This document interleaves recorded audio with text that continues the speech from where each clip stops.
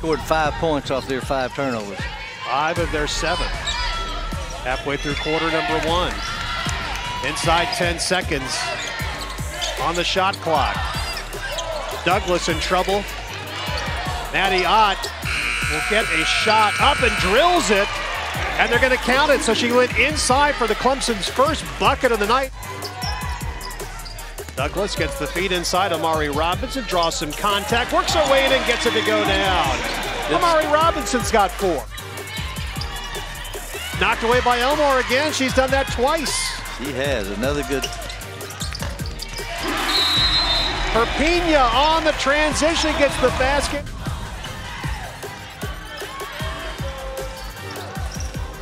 Remember, Richmond led this game 7-0 at one point, and finally ending that. Douglas flying, gets it up in the air, throws it up and in!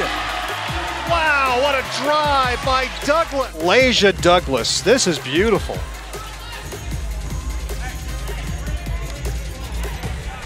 %9 for the game.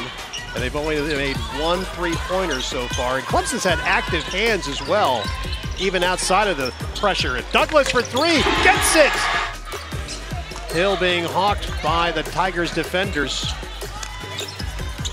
They'll kick it back to her. Her 3-point try finally gets it to go down. 3 on the shot clock. Clemson knocks it away. It's Robinson. 2-on-2. Robinson goes, uses the glass. Amari Robinson.